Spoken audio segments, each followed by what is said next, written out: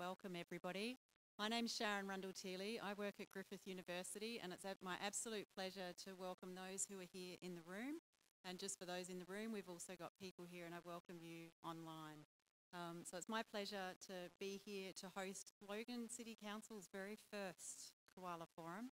And Wildlife Watcher is all about trying to get people who might not normally think about koalas to understand more about the actions they can take, and to also help raise awareness for the wonderful actions that many of the people like our speakers tonight and yet others are taking. And I myself have enjoyed a couple of conversations tonight with a couple of people who are here, just understanding how much locals actually do, from planting trees themselves, rescuing animals, getting boxes installed on their properties. There are so many ways that we can all come together to actually see if we can actually help take the koala away from its endangered status. Because the listing of endangered is a pretty important one. It actually says they've got a less than 20% chance of surviving in the wild. So the more we can all come together and actually do, and I don't need to talk to you, but the more we start doing it and showing others how to do it, the better it gets. And over the years of the work I've been doing, which I've been working on this issue since 2016, I've had the joy of watching my own local community talk about koalas that have come into their local area, and I've watched them learn and know more and more and more about what they can actually do to actually help. So I'm glad to have you here. Keep your questions for me. Tonight there will actually be a Slido-like counter that we can actually use, so you can actually write your questions in as they come. So what we will be doing tonight is actually asking speakers to come up.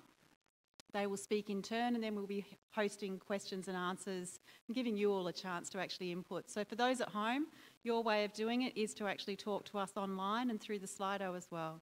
But before we start, I would like to actually pay my respects to the people who were here before us, before the concrete and before the glass. They have a lot to teach us. They did look after their environment. They lived in a different world. And we have got a very fast-paced world that's all about us buying things and growing and doing things. And maybe we need to be rethinking that a little bit more. So I do pay my respect to the elders past, present and emerging. And I'm so glad that they've got so much to teach us. So this is the Slido technology. If you haven't met it before, if you scan that QR code, you now have the rights to pop a question in at any point that it actually comes up. It now sits there for me and the team, and we will go and address as many of those questions tonight with you all as we actually can. So you can also voice a bit later as well and talk, but this is our way of helping to actually manage it, to share some questions with our speakers as they go through tonight. So for now, I have no more than a bit of a job to do, and that is to actually talk through for the speakers and actually introduce them to you. And also just to talk about the many wonderful organisations who are out there tonight. So if you haven't spoken to them, information's available here and things that we have to share for you, but do get involved and do actually talk to them as they go forward. So, Sam Colbrand, she works with Logan City Council, and tonight she's going to be talking to you about the excellent initiatives that they've been undertaking for some years now. So over to you, Sam.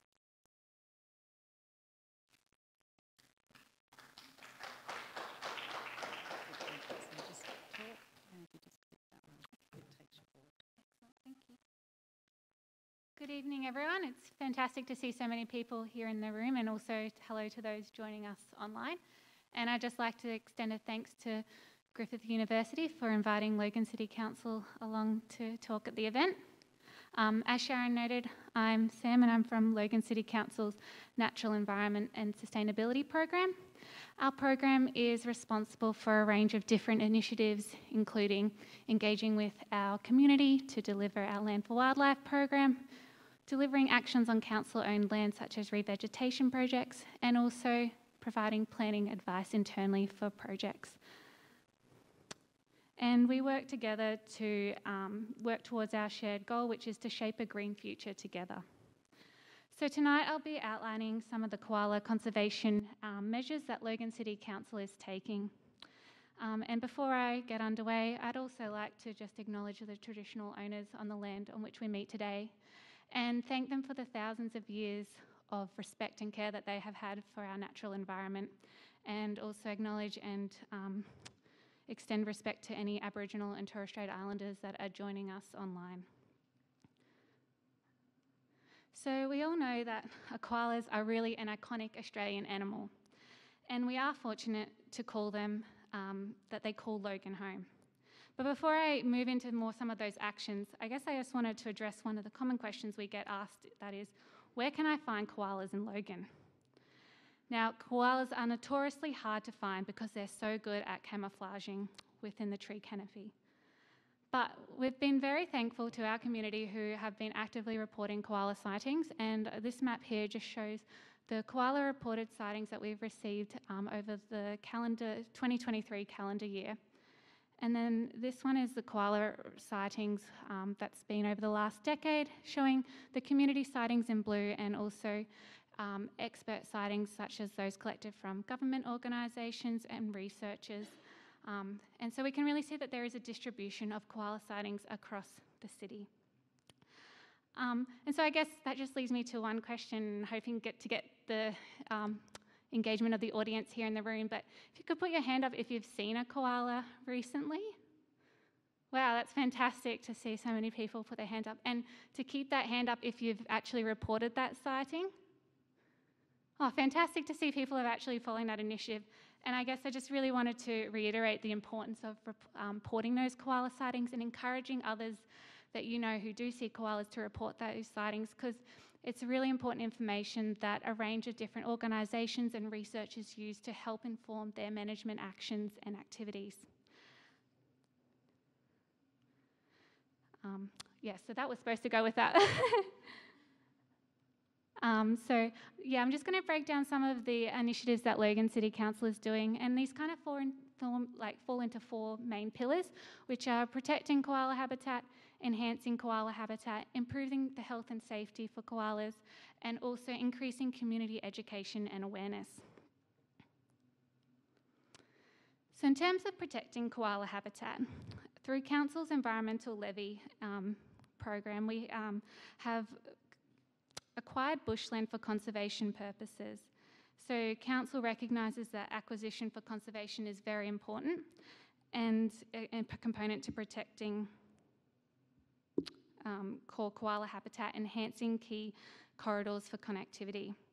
So in the last several years, we've purchased several key properties with koala habitat, and that's acquired to about 280 hectares or about 523 football fields.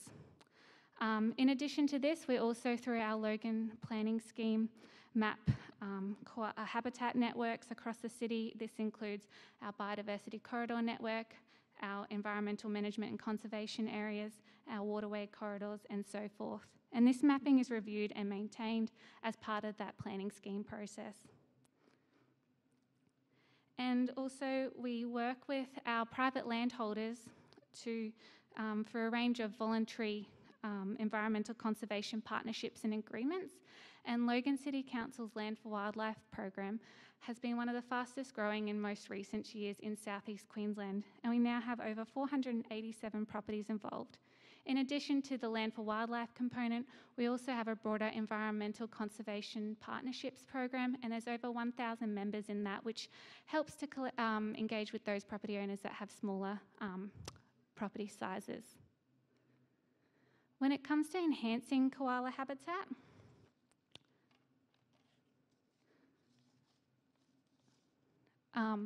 we have been working with Skilling Queenslanders for Works, which are community-based organisations who engage long-term unemployed or disengaged youth to complete restoration activities on council-owned land. And a lot of these actions have been focused around key wildlife corridors and key movement corridors, and particularly they've been targeting lantana and planting some native trees to help establish and enhance those corridor connections. We also have been undertaking a range of restoration works along some of our key waterways, so our Logan and Albert rivers, and also some of our smaller waterways such as Beliva Creek in the Windaroo area, and also our really more urbanised areas of Slacks and Scrubby Creek.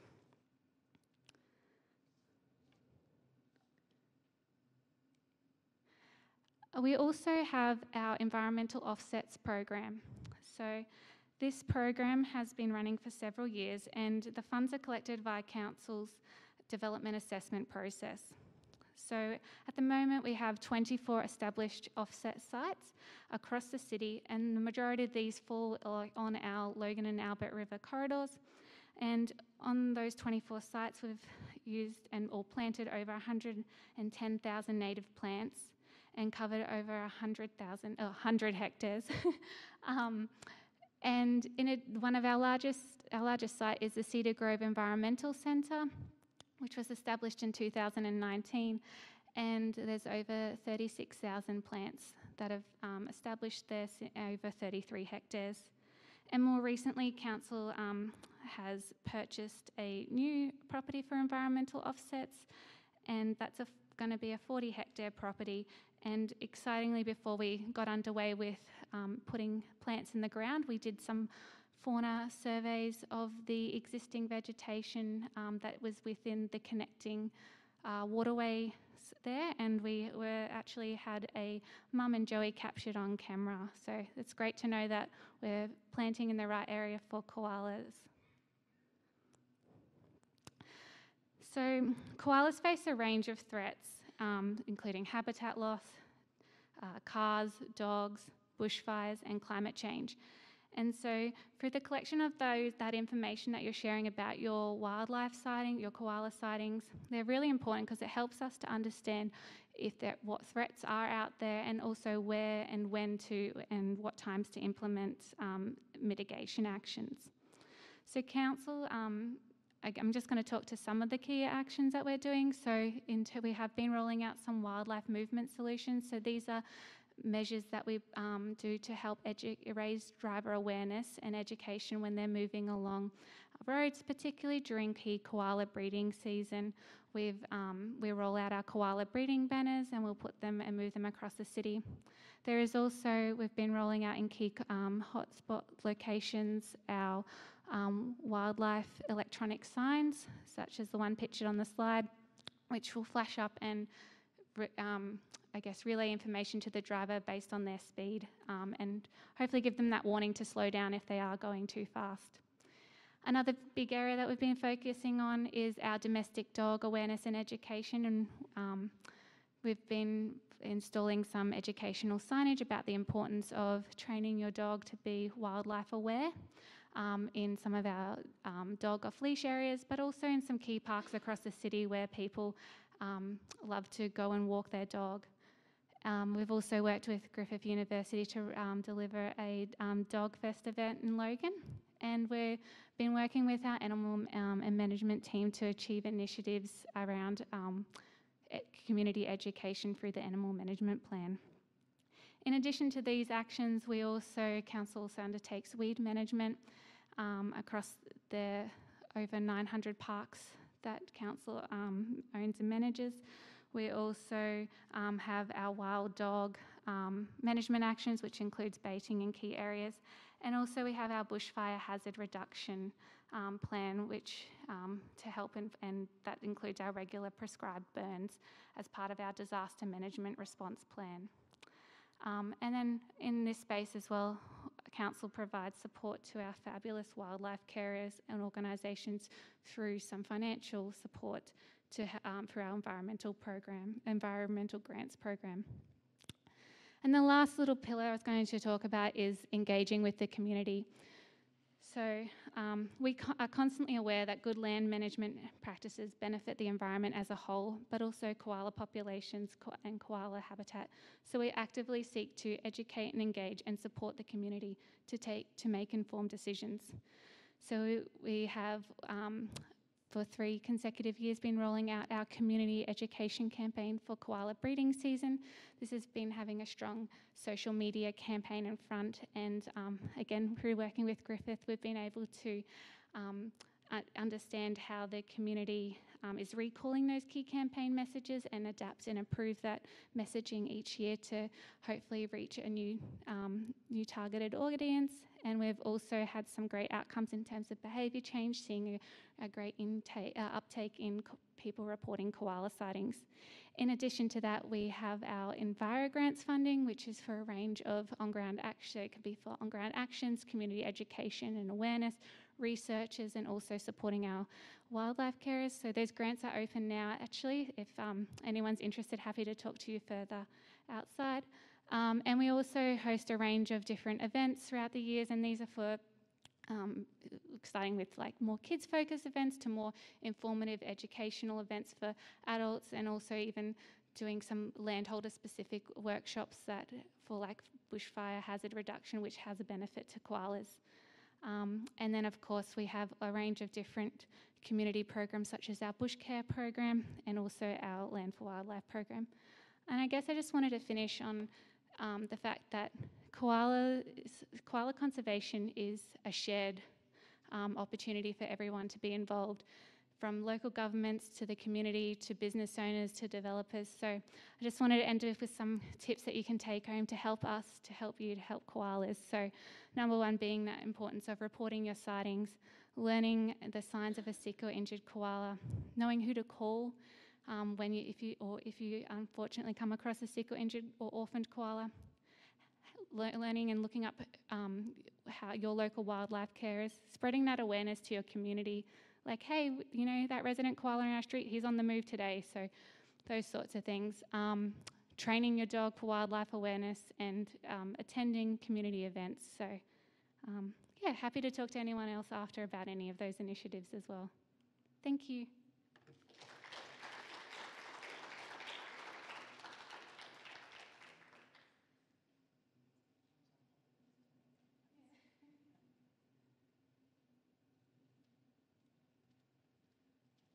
That was very, very excellent, Sam. Thank you so much.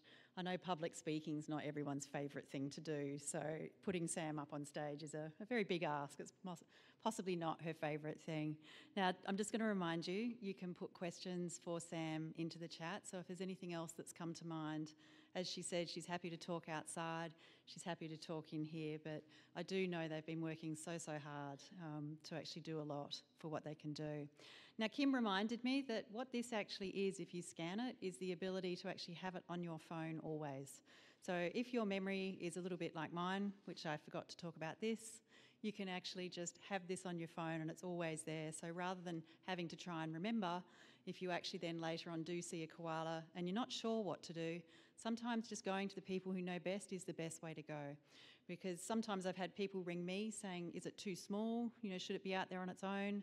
You know, if you don't know, it possibly is best just to get the assurance so that you feel like you've actually been able to actually help them too. Because if we can see a sick koala and we can call it in, we actually have a better chance of saving it if we report it sooner. So if in doubt, just ask. There are so many people with great hearts who are happy to help. So if I may now, Marie is my next speaker for tonight, and if I could ask Marie to come forward and talk about the fabulous work that you do.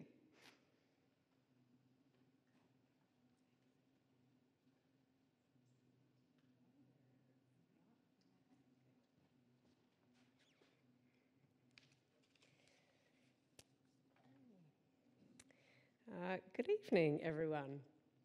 My name is Marie and I am one of the project officers from Queensland Trust for Nature, who is coordinating the Koala Habitat Restoration Partnerships Program. It's a bit wordy, so I'll just be referring to it as the KHRPP or the program from here on in.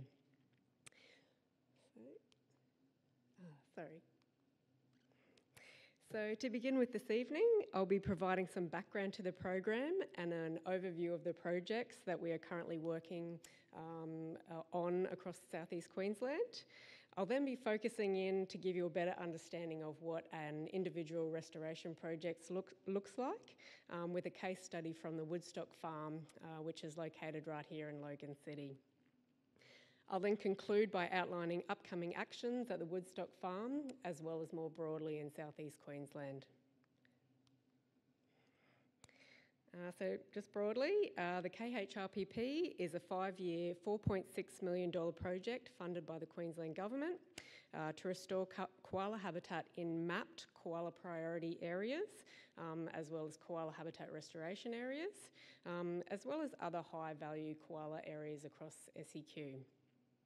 The program was implemented in 2019 to address the urgent need for strategic habitat restoration across SEQ under the state's koala conservation strategy. So the immediate goal was to kickstart restoration projects that will contribute to the ultimate target of 10,000 hectares. The program is being implemented by us at QTFN in partnerships with the Department of Environment, Science and Innovation. So to date, we've had 2 project rounds resulting in 16 individual project sites, all of which will receive approximately 4 years of support for primary works and maintenance. There has been over 230,000 koala trees planted in revegetation areas, which includes infill planting, as well as supplementary plantings in assisted regen areas. In total, approximately 150 hectares of new koala habitat is being established, and 247 hectares of existing koala habitat is being regenerated, and this is predominantly through weed management. We've installed about 6,500 metres of fauna-friendly cattle exclusion fencing around certain restoration areas, and we've also currently got 3 ecological burns scheduled for before June this year.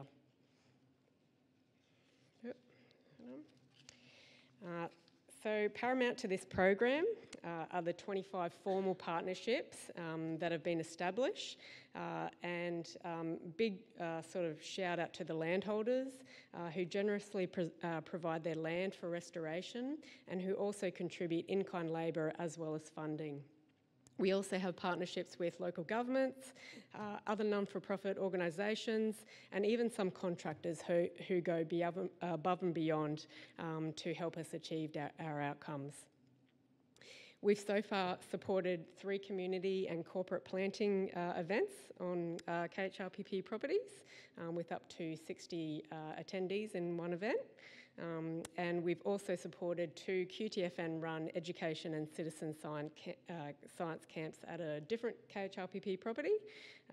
And that was really valuable in collecting flora and fauna records, including koala, as well as 13 other threatened species.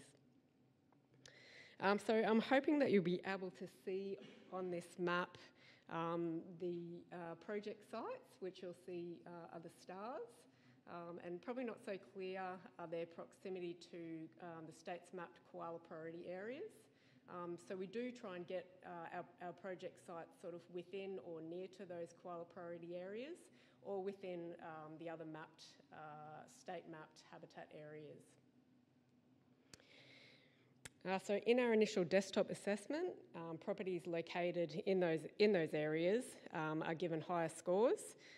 However, it's important to note that we do consider a range of other criteria when we're sort of going through our final project site selection process.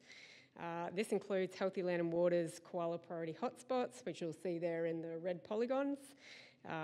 We also have local government priority areas, which in some circumstances can provide sort of finer scale koala mapping. What else are we doing? Sort of direct observations on sites is a big part of it as well. We also consider operational factors, such as things like access, which can have major implications to us being able to achieve on-ground works.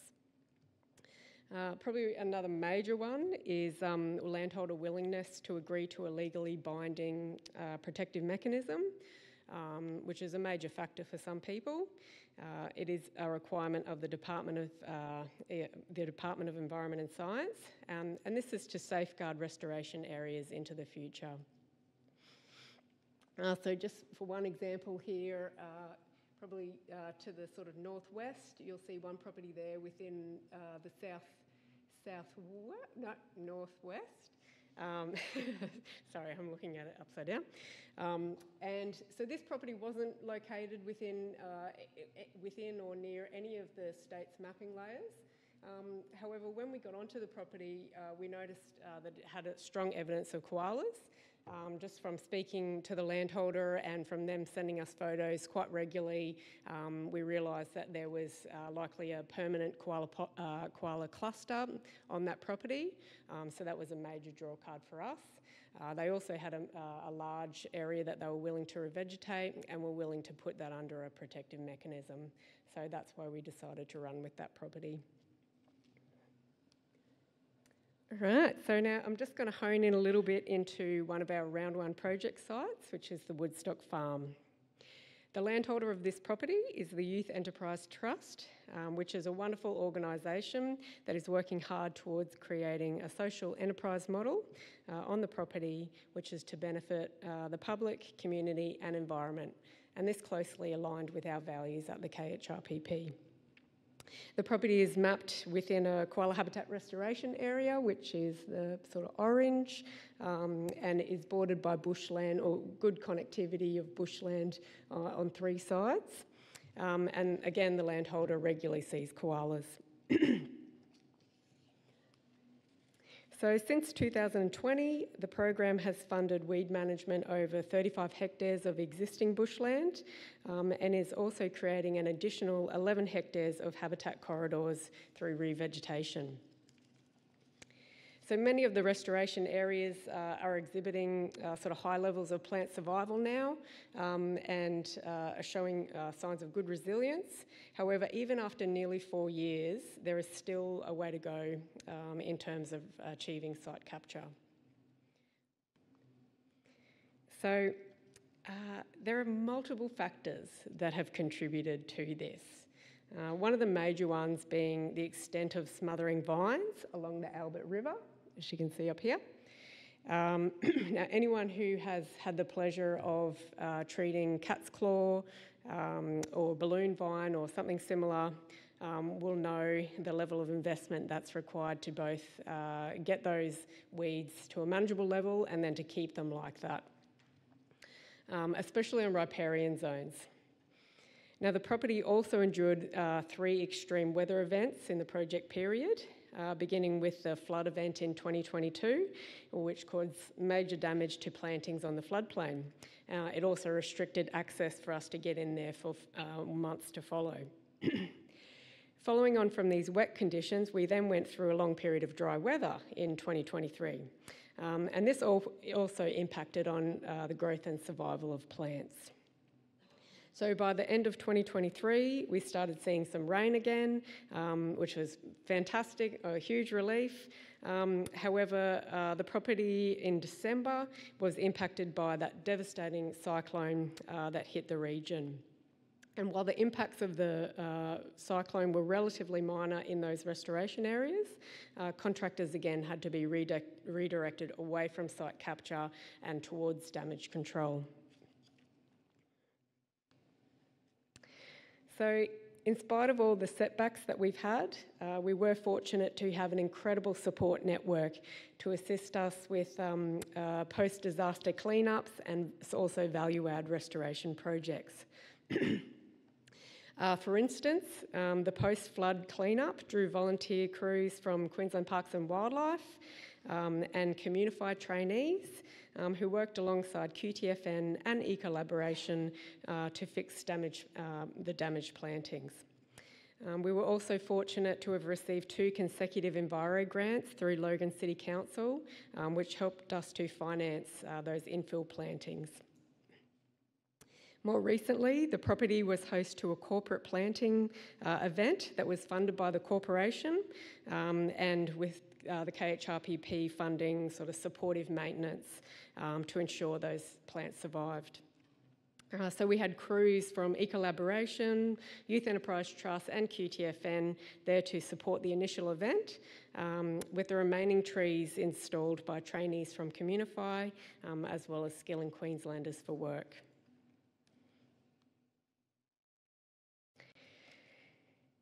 So, since the KHRPP contract is finished up in June June this year, and the site is not fully captured, QTFN is applying for alternative grant funding to continue restoration works at the property. The application will include funding to widen the floodplain habitat corridor, which is the sort of green hatch down there. Widen that corridor and to also undertake some bank stabilisation works. We'll be looking to maintain existing plantings to establishment, continuing to maintain those smothering vine weeds in the riparian zone, and we're also wanting to undertake some ecological burning in the more mature bushland areas, and that's to improve forest health and also reduce fuel loads.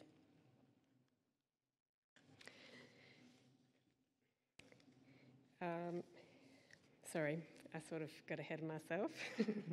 But yeah, so together we're hoping that with continued support through Logan City Council, through their Land for Wildlife program and Enviro grants, as well as the ongoing presence of the CAME, so the Conservation and Ecosystem Management trainees, we're hoping to achieve those desired koala habitat outcomes within a few years.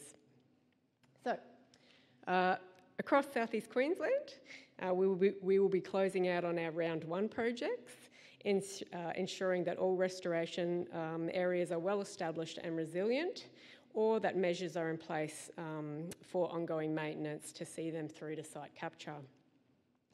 Where works were unable to be completed, such as ecological burns, we will then extend those contracts.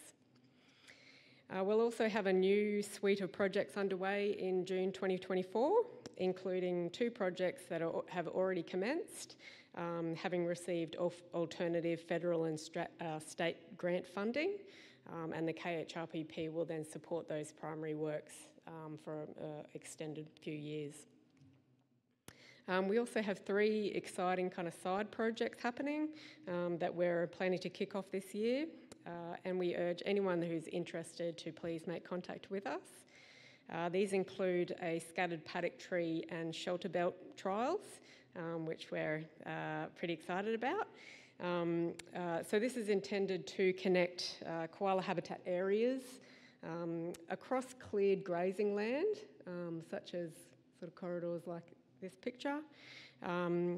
And so that is to provide safe passage for koalas and other wildlife, and also has benefits for livestock welfare as well as productivity. The Free Trees program will provide free koala trees as well as planting aids to landholders through existing free tree programs such as Land for Wildlife. And we also want to support community groups to also undertake their own koala habitat plantings. So we have one community planting, an education event coming up in April, and we're also pretty excited to sort of work with other organisations who are wanting to do a similar kind of model. So thank you very much.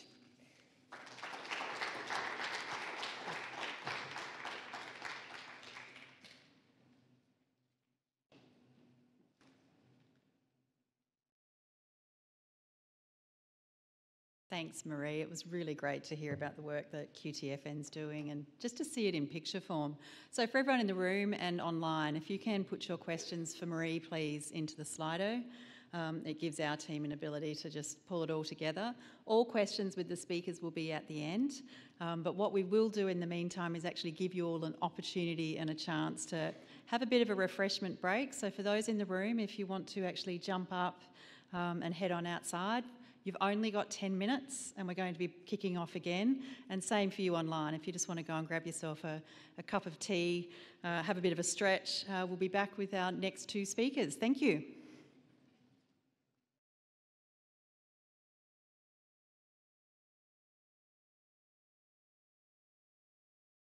So if anyone has noticed this, we were originally going to have 5 speakers, but we've had a bit of just life gets in the way sometimes, and one of our speakers is in bad health due to a spider bite.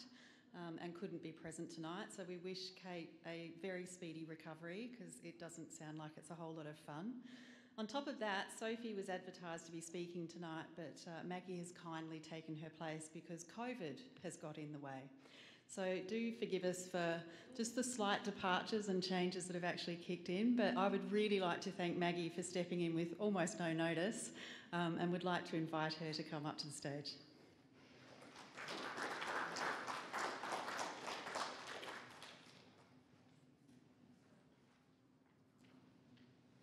Okay, thanks for having me, at least. It's awesome to be here. And great to see some people face to face as well, so fantastic. Yeah, I'm here to talk about Daisy Hill Koala Centre. And first of all, I'd like to ask to put your hand up if you have not been to Daisy Hill Koala Centre yet. Fantastic. Are you guys local? You're local? Ah, okay. So this is interesting because it is a little bit of a secret spot, a hidden gem. A lot of people don't know about it, even though it's been there for a long, long time. And I've taken this opportunity to actually introduce you to the Daisy Hill Koala Centre, talk to you a little bit about what we can offer there and what we've been doing over the last 2 decades nearly, and talk a little bit about what you can see there when you go and visit. So it is really essentially a place to learn about koalas and their conservation mainly, because it is the Koala Centre. I'm currently the Senior Wildlife Officer sitting in the space there at the Daisy Hill Koala Centre, and I'd like to introduce you to at least some of the photos to maybe prompt you to visit there soon. But before I go into that, because it is located in Daisy Hill Koala Centre, I'm just wondering whether you know what this is. Any ideas? I know, I ask questions. I know you know, Jim. So when you think about Daisy Hill, this is actually the plant or the flower that Daisy Hill was named after. So when we're thinking around Daisy Hill, it's actually the daisy-like flower that was found when the Dennis family settled, the first European settlers for this area here, and they named Daisy Hill after this particular flower because they were plentiful in the area. And so this is actually the Olearia nestri, which is actually not a daisy, it's a daisy-like plant, but that's where Daisy Hill got its name from, and I thought to introduce that to you as well. They are not flowering at the moment. It's quite hard to see them flower because they're only a short time where they actually in flower around August, Jim shared with me before. So if you do want to see them in flower, you've got to try and go and look out in August to find them. So Daisy Hill. So it's all about the location, and it's really only 15 minutes from here. A really short drive just over the M1 to the other side, and it's located within the Daisy Hill Conservation Park here in Logan. It was actually a timber reserve in sort of around 1874 and declared only state forest in 1917. 1986 State Forest Park, but in 2006, so many years later, it was gazetted as the Daisy Hill Conservation Park to be used for habitat and recreation.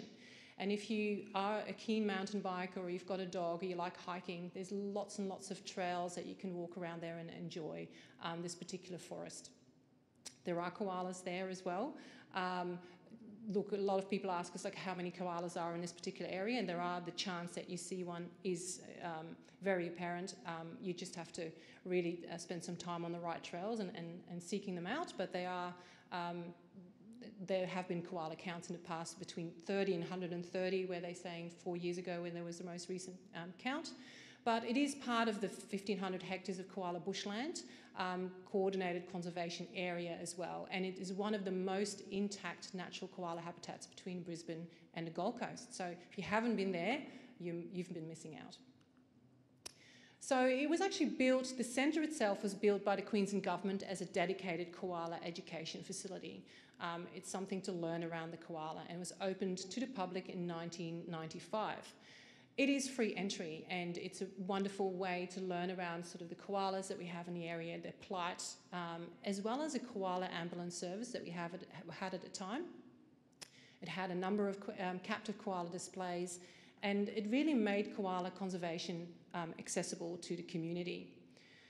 We've got a picture there of James Dennis's land, of James Dennis, that was sort of his land was integrated within that conservation park as well. And we're lucky to have Jim Dennis here with the blue shirt in the middle, who's actually the great-great-great-grandson of those early settlers of Daisy Hill. So if you wanted to have a chat to him about that history, he is here and happy to. He's always happy for a chat, aren't you, Jim? So happy for you to chat to him later on. But really, when you're thinking around sort of that first experience with koalas, has everyone seen a koala in the wild before? Hands up if you have not seen a koala in the wild. Okay, you're all koala lovers, that's why you're here, so that's very expected. But for many people, you know, they have never seen a koala in the wild, and their first experience to see a koala is often within a zoological setting. And to be able to provide that to the community, to have that connection with the koalas and why we need to protect them, it's often important to have those ambassadors there and feel that connection as well. And that's also part of the mantra of those gateway visitor centres that we have. No one will protect what they don't first care about, and no one will care about what they don't first experience. So it's really providing those experiences for the general public so they start caring and protecting what they start learning around as well. So it's really important to have these visitor centres available and those koala ambassadors that we have there that can tell that story about sort of what's happened to them and why, and sort of get people on board to help protect them. So in the early days, the koala ambulance operated throughout Logan and surrounds. Now we've got the lovely RSPCA and Wildcare that are here today as well, that are assisting in that area. So we no longer have the koala ambulance operating. We had the rangers attending external events with koala, so that involved a lot of school groups and a lot of visits to community. But also in the early days, we did a lot of plantation work. So we actually established a plantation at the Daisy Hill State School that is supporting the koalas at the Koala Centre for food. And it's been really a very difficult year for the koalas in terms of food, because it's been very, very dry and it's been really hard to find proper leaf for them. So we've really had to be reliable on this particular plantation many times to find some proper food for them. So we're very grateful for the Daisy Hill State School to be able to provide that for us. We've been cutting there this week already quite a lot of leaf because the other leaf cutters have to, you know, span enormous distances to find really good quality leaf. Koalas can be quite fussy as well. They don't all eat, you know, the particular leaf that you offer. And if you want to speak to Yolanda, who's here today as well, she can tell you a little bit more about what leaf the koalas that we care for prefer. There's some beautiful leaf on the table out there that you can smell. It's got a really beautiful citrus smell, so if you haven't smelt it yet, come and see us. And unfortunately, people online can't, but that's the benefit of being right here. So there's been some changes since 1995. There's been some amazing major upgrades to the centre since sort of the 2018 Commonwealth Games. It's been an upgrade to the exhibition area and the displays as well.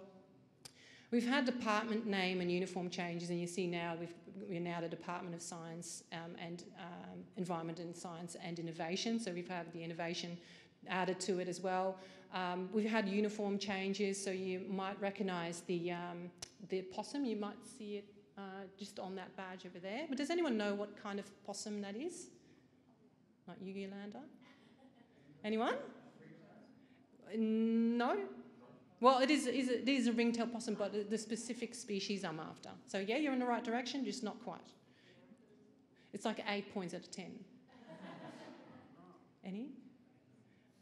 Okay, so it's the Herbert River ringtail possum, and it only lives in sort of northeast Queensland, so around Cairns, around sort of a 600-metre height level. So it's not endangered, but they are, you know, due to climate change, sort of pushed out in that region, going further, having to go further up, and then sort of they're sitting on top of the mountain, not being able to go anywhere. So it's actually a really good symbol at the moment for sort of the changes that we're going through in the environment.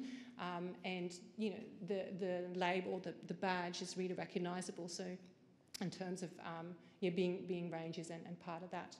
So we also had changes to the name. So there's wildlife officers and rangers. So the wildlife officer really engaged with sort of that wildlife and wildlife management, while the rangers is more to do with park management and tracks and maintenance, etc.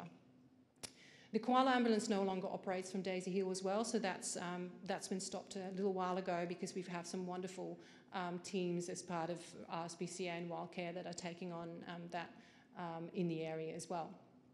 But as I said, the centre has been there for a little while, and so we've had already 1 million visitors walking through the door since 1995. That's 10,000 days of visitation that we've had. Open 7 days a week other than 3 days a year, Christmas, Good Friday.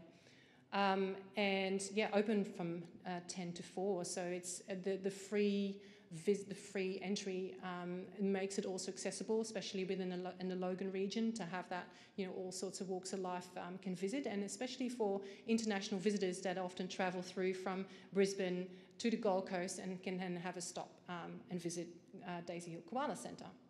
So these are some of the displays that you might see in there. And some of our koala ambassadors, obviously. We have 1 male and 4 females there. So 5 koalas in total, and he's quite happy to be the only boy there at the moment. And they all have a story to tell, so they can't be released back into the wild, and you'll find out more when you visit why that is the case. We've also developed some teacher education packs. So these are free resources to the community and to schools to come and visit, self-guided curriculum match materials, free available, so if you wanted to have a look at them or put your name down to receive those free of charge, I'm happy to share that with you. They all match with all the messaging as well from the South East Queensland Koala Conservation Strategy.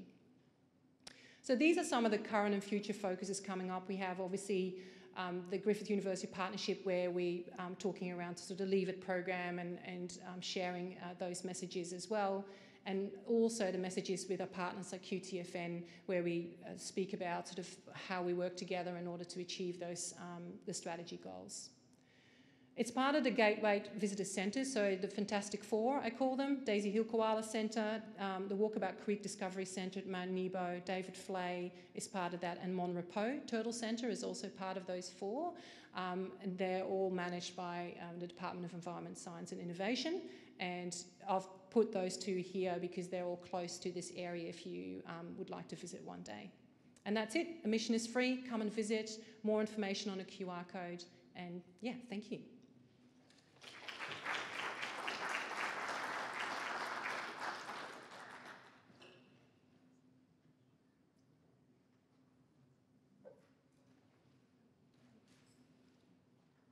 Thanks again, Maggie, for stepping in and speaking and working.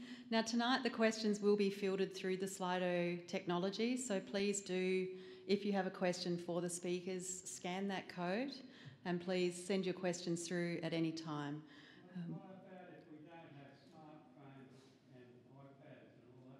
Maybe you could ask someone next to you to put the question in, or one of our team.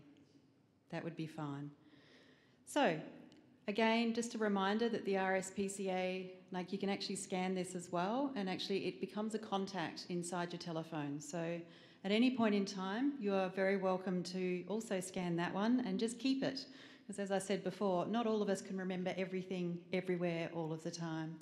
Now, our final speaker tonight is Chantel, who will actually talk to you about the amazing work that they actually do to support koalas and rescue them, and more importantly, the lucky moments where we actually get to return them. So Chantel, can I invite you to come up, please?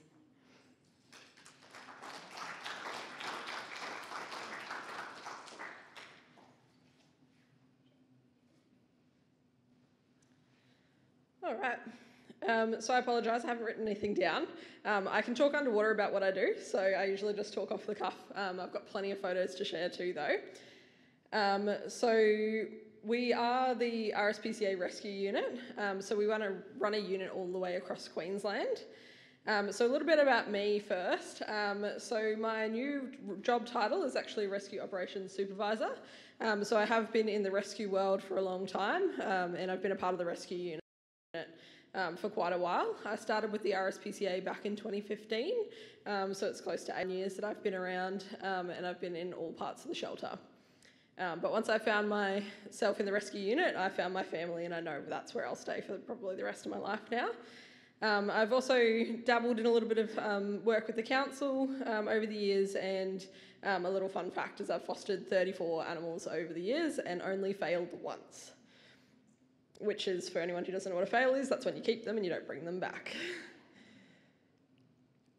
Another fun fact about myself is I am very commonly known to rock into the office absolutely saturated and very well known to go swimming for animals in distress. So the RSPCA Rescue Unit runs all the way across Queensland. We are one of only 3 staff rescue units and one of only 5 staff rescue units in Australia. So for a staffed rescue unit, there is only us, there is Australia Zoo, and there's one running down in Wires on the Gold Coast. And that's the only ones that actually have the ability to pay staff. The reason we pay staff is because we have the ability to get licensing that you can't get as a volunteer. So some organisations have special exemptions and are allowed to get some of the licensing, but for us it means that we can have things like a medicine accreditation to sedate injured animals. We can have firearms licences to do remote sedation, and we can also carry our powers as an inspector to enter somebody's property should there be a wild animal in distress on the property. So we rescue sick, injured or trapped wildlife and domestic animals that don't have an owner aware of the situation. So that really can be anything. So that can be anything from a sheep to a koala to a possum to a frog.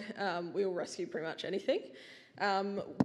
We run the 1300 animal number, so that's not necessarily widely known that that's actually RSPCA's phone lines that goes to.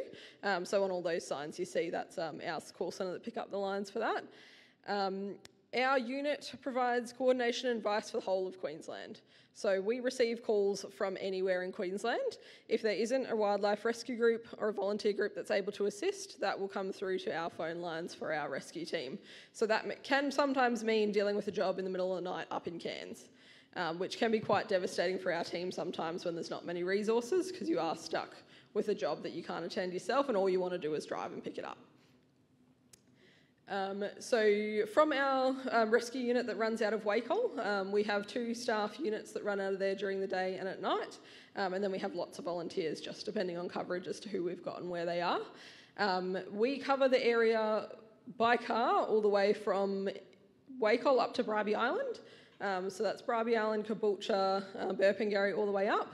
And then we come all the way down to the New South Wales border and in as far as Gatton. We have been known to do the occasional trip out further than Gatton, but we try and restrict ourselves to Gatton otherwise.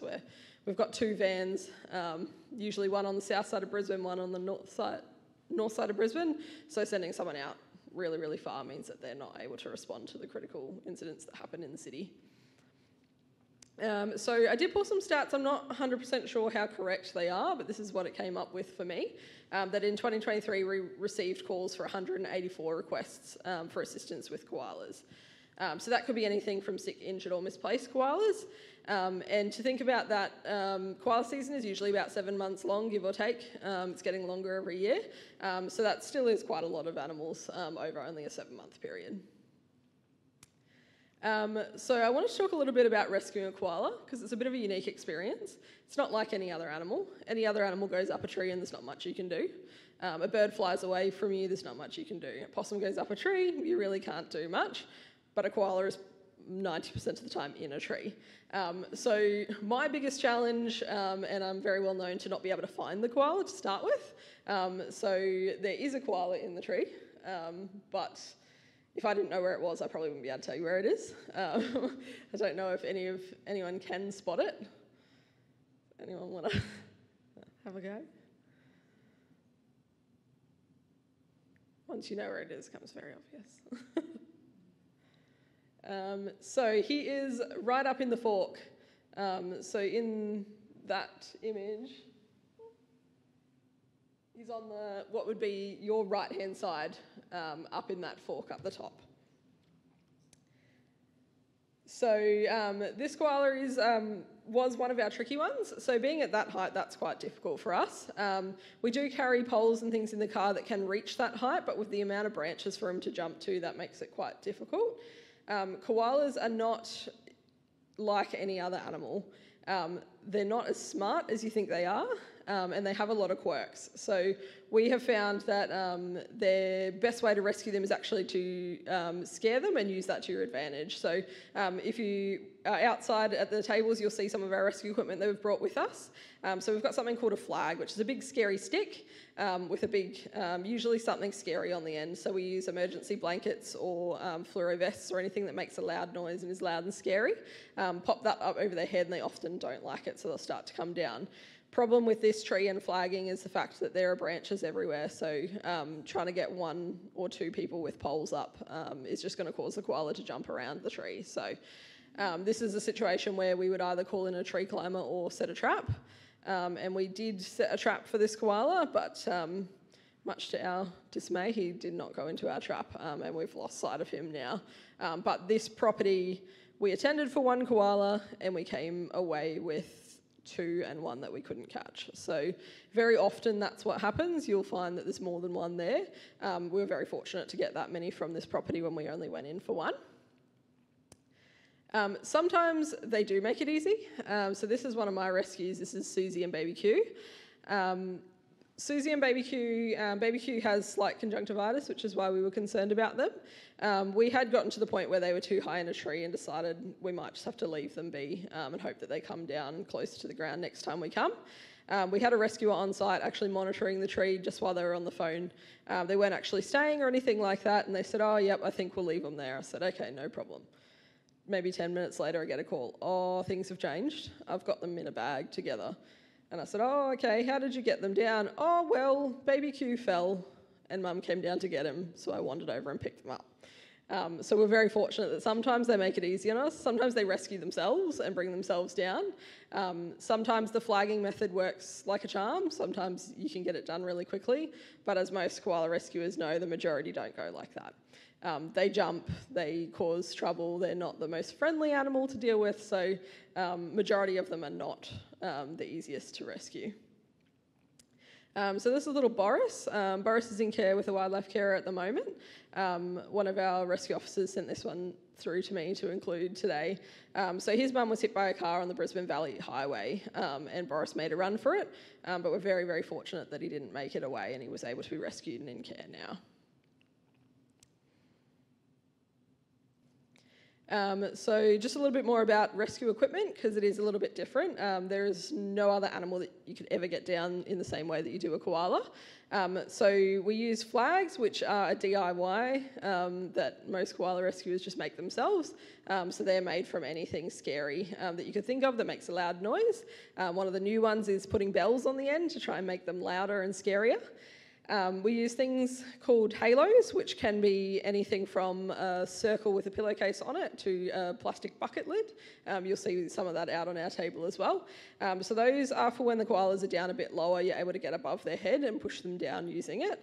Koalas really don't like anything over their head, so once they're low enough, you can actually use your hands as well to try and push their heads down, which try and do that with a possum and you ain't going to get far.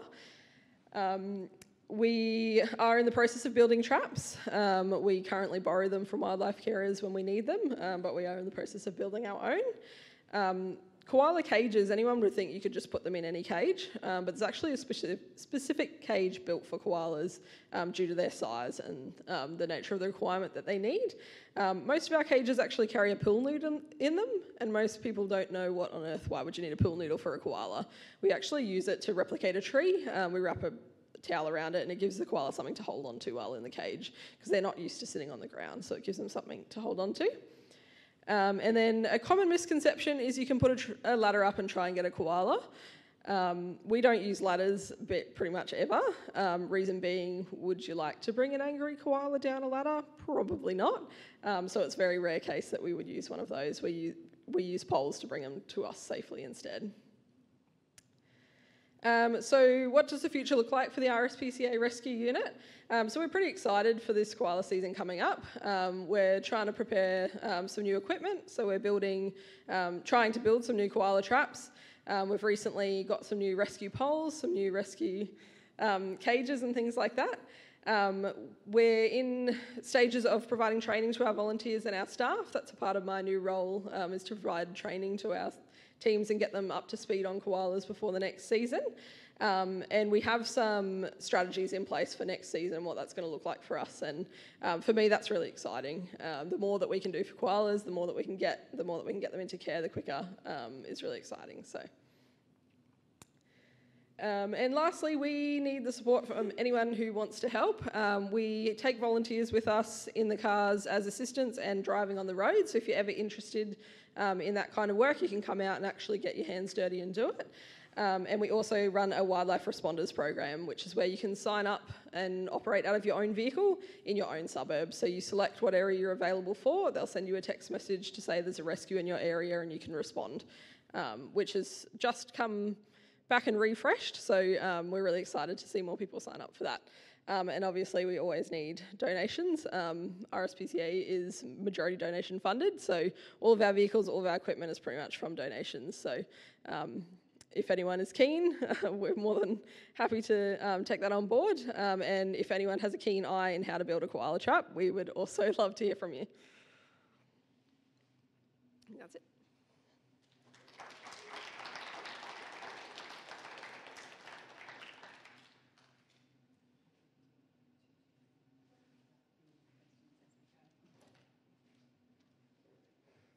All right. It's been wonderful to hear from our 4 speakers tonight, and Kate was going to share a little bit about the learning she had from her science work, where she'd been digging deep into all sorts of areas to understand the koala data that's actually available, and she was very deeply immersed in all of that and would have had quite a bit to say. So if I can ask our speakers to come up to stage, and what we're actually going to do, I've got questions here. To just address the challenge of not having phones, we've got ability to have the questions on paper, so my team will grab those and bring them up. But what we're actually doing tonight is actually asking the speakers to just come up here, if you may. And what we're going to do is, with our microphone, I'll direct the questions, and sometimes I'm knowing who I'm directing it to, and at other times I may need help. Because there's definitely one that's come in that may not be where I need it to go. So, again, just shoot the questions in, because we're happy to take a few now as we actually go through. Sam, this is a question that was directed to you, so I will start with you if that's okay, and there's a few that follow. So I will start a little bit in sequence, and then it'll probably start to mix up as a few other questions come in. I know myself, I had millions, but this isn't about me. Have any parts of the Karratha forest been assessed for suitability for relocation of koalas? Hello? Okay. Karratha Forest is within the Brisbane City Council jurisdiction, so I'm not 100% across what's been going on in that area, but definitely in terms of assessing where koalas do go, that's especially where we rely on the state government mapping and the in terms of koala habitat and the other information that's being collected about koala health and disease as well, to help inform where koalas are released or where restoration and on-ground actions occur. Beautiful. Maggie, I might get you to step in a little bit afterwards and we can circle back with a bit of extra stuff around that one. Conservancy has had tremendous success using the enclosure model. Has this been done in Logan for excluding predators from koala habitat?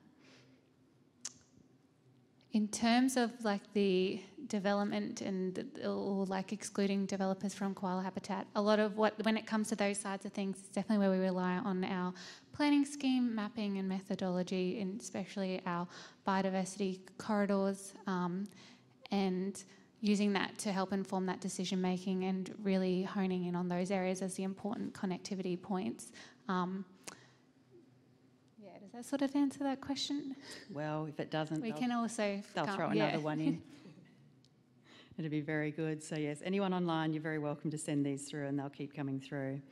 Now this one, you start with you, Sam, but then we might also ask a few of the others because they may have different variations for the answer. With the many different ways to record a sighting, like Des has got the Q Wildlife app, Logan's got an app, there's iNaturalist. What is the best way to record a sighting? Whatever is easiest for you. A lot of organisations such as Logan and other platforms, we actually share that data with through other platforms. So whatever you're most likely and it's easiest for you to report your sighting, continue to do it that way, because it's just important to report it rather than being worried about who exactly to report it to. But yeah, I would say a lot of us are just open to sharing that information as well. So we will gather and pull from other avenues that you may have reported it to. Yeah, and if I can add to that as well, if you are reporting, just make sure you report it once. So if you sight a koala, not to report it to and a naturalist and to all the different apps, because it's all doubling up, and that's how you can create potentially a backlog in sort of the data analysis at a later stage. So whatever you use, just use it once and record it there. Obviously, as part of Queensland government, we've developed the Q Wildlife app, which has been really improved over the time since its launch at the end of 2022. And that will be all downloadable data as well. That data is going to WildNet.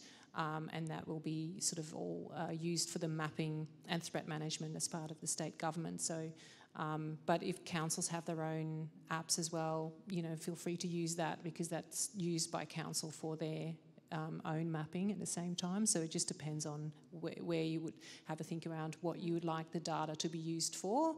And if you'd like that to go directly to, let's say, council to take some action immediately around a particular threat or a sick koala, then that may be, a better platform. But if you'd like that to be used for state government mapping and biodiversity assessment purposes, then Q Wildlife is a good tool for that.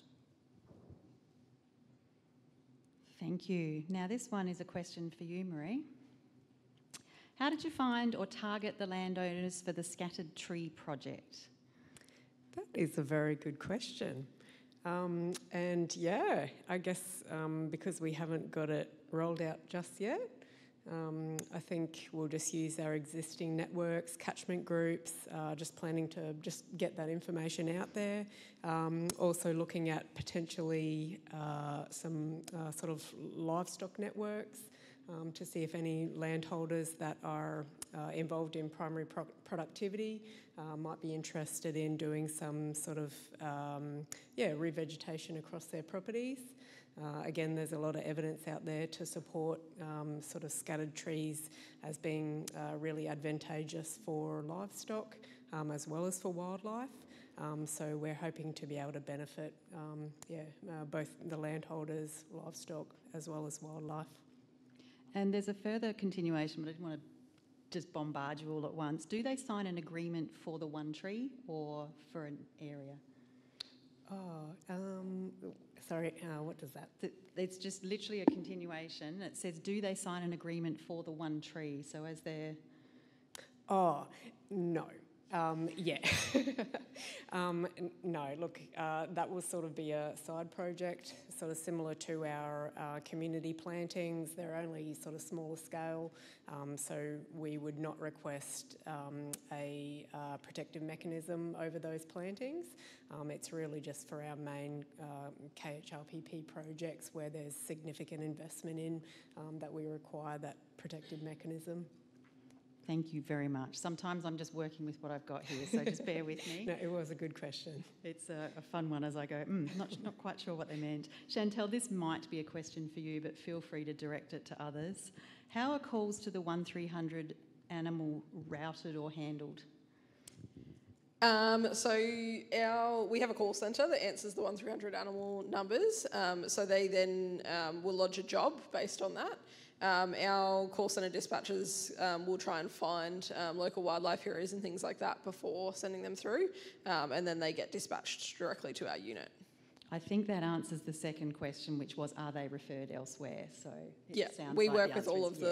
the major wildlife groups and all of the individual wildlife rescuers, so we lean on them a lot before it comes to us having to go out ourselves, because if we did the number of jobs that our call centre receives, we wouldn't have the ability to do it.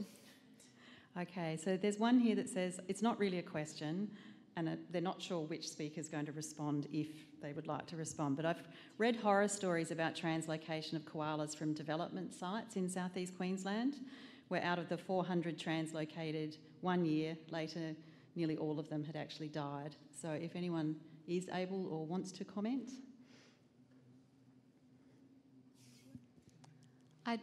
we haven't done any work in Logan about translocation, but I do know that other agencies have been looking into that, and I know that there has been some other processes and procedures that have been in place to help improve that situation for other smaller scale works that have been done. But translocation is definitely a last resort. The first, we need to look at other mechanisms to help protect and preserve the koala habitat that is there.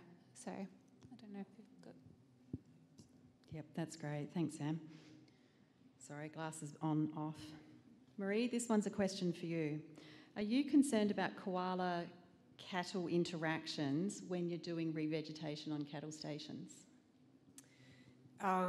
There is research out there to suggest that there has been cattle attacks on koalas. So I haven't found a lot of information on it, only a couple of papers. But I guess the plan would be to make sure that the trees are close enough so that koalas can move between those trees safely. Yeah, that's kind of what the plan would be. And I guess at the end of the day, already, they're having to cross really wide expanses of land to get between those koala habitat areas. So if we can, reduce that distance between trees, I think that's a much better outcome. Less time on ground, Yeah. More time up, which gives them the chance to actually get away.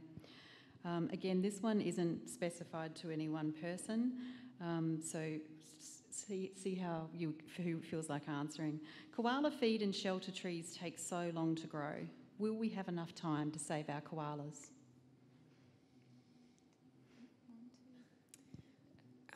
Yeah, I totally agree with that.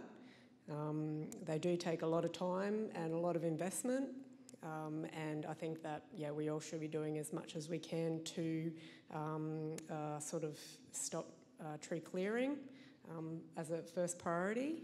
Habitat restoration is fantastic with previously cleared areas, but we need to be doing more to stop the actual clearing. And I would say that no local government or state government wants to be the first to put their hand up and say koalas have gone extinct in our area. So there's definitely that motivation and drive to do what we can to ensure koalas continue to move throughout our areas. And it's everyone's responsibility as well. It's not just, the groups that we have here or government or council, but it's everyone making a difference in your own backyard, even planting native plants and just doing your little bits here and there, creating little corridors, learning about and sharing the message, slowing down on roads, reporting sightings, all those things are all going towards protecting and stabilising the populations that we have. Keeping your dog on a leash, training your dog to come back. You can even train them to avoid koalas. Did you know that? If you didn't know about the Leave It app, it's something that's actually available that we can actually use at any time. And I'm just cruising through my slide decks there. At the moment, there are no more questions that have come in. So I would invite any of you to stay and have a conversation with us or a question afterwards. First, I would just really like to thank my team. I'm not even sure they're all present sitting in the room. Actually, I just about cite most of them. Firstly, Brooklyn Downs, who was behind the initial setup. She's due to have a bub very, very shortly and isn't with us tonight. Tori Seedor down the front, Kim Savannah at the back, and Megan and also Louisa, who've been assisting to make it all happen tonight. So on behalf of me, thanks team. I know it takes a lot of work, and also to our beautiful tech support here from Griffith University as well. Thanks, Anthony, for all of the hard work you do. So from all of us, and most importantly, I think here tonight, our speakers, these are busy people who are doing their level best to do what they actually can, and I'd really like to thank them for their time this evening and for coming along and actually joining us, because already it's sort of out of hours as we actually do it, and we must have a question.